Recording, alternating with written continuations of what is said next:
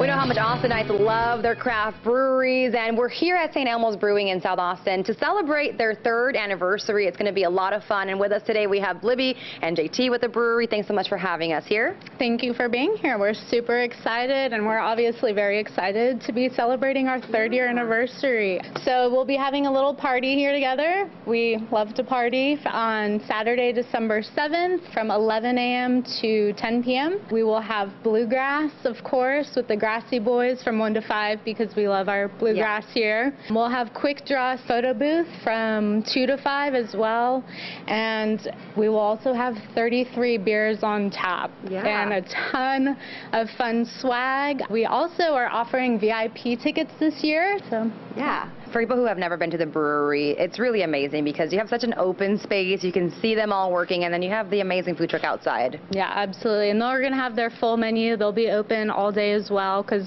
they're celebrating their 3rd year anniversary as well. Yeah, so tell us just a little bit about why this is such a big deal. I feel like with so many breweries opening up in Austin, it's so great for a company to be around for 3 years and to keep growing this way. Absolutely. I mean, as you mentioned, you know, the Austin beer scene's growing. It's also a really tight-knit community. So just to see everyone in their inception and then continuously growing, not only individually, but as a community, it's super important. And, you know, we like to have fun here in Austin. So throw in an anniversary party and a free glass of beer. Yeah, it makes a lot of sense to do it here in Austin. JT, tell us a little bit more about the beers that you guys are going to have.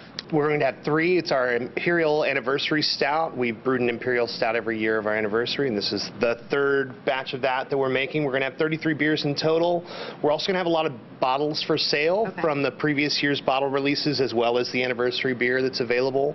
But just 33 beers, a wide variety from sours to IPAs, barrel-aged stouts, and just a little bit of everything that we've done over the past year. Yeah. Tell us why St. Elmo's has been so successful.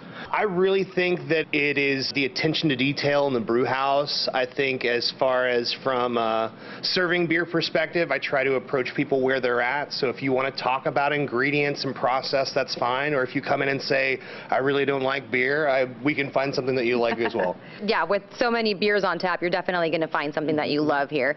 And just tell us where people can get some more info if they want to come and join y'all for the party.